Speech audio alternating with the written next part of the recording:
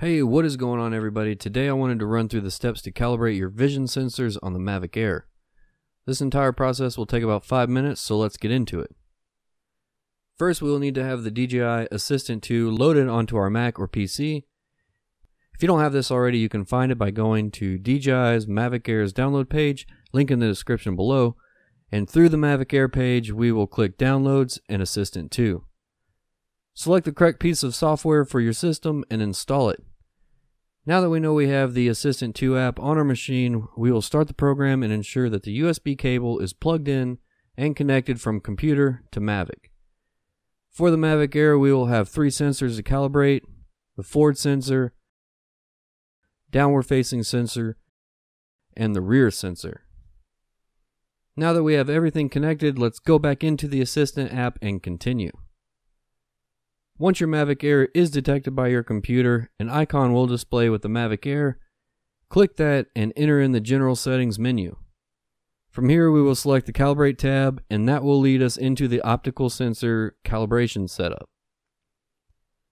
It will walk us through the steps to take in a short tutorial form display. Please pay attention to this, as DJI may change the way the sensors calibrate at any time.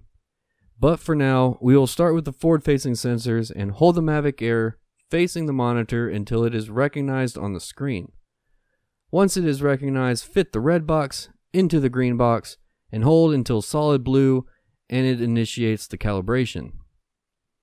You will draw around the box, making sure your sensor square is following the predetermined pattern, but don't worry if you overshoot or get off track. Just rotate back around and continue on. Once the first pass is complete, it will ask you to move the drone back away from the screen and run a second pass over the grid.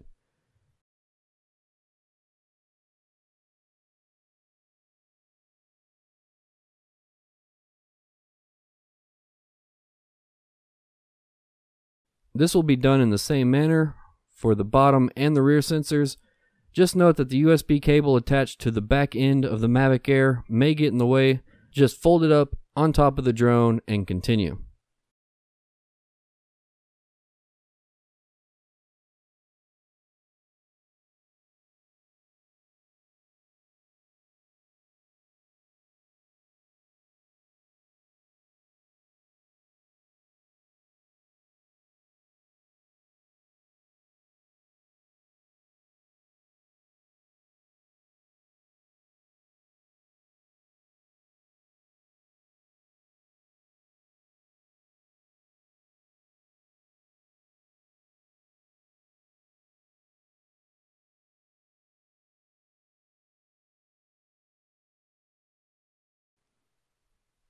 After all 6 steps of the calibration are complete, it will calculate the calibration information and complete.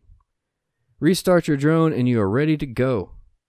Also important to note is different monitor screens of different resolutions will require different distances from the screen in order to recognize and calibrate. I hope you found this video helpful. If you have any questions, leave them in the comments below and subscribe for more content. Thanks for checking out this video. I'll see you next time.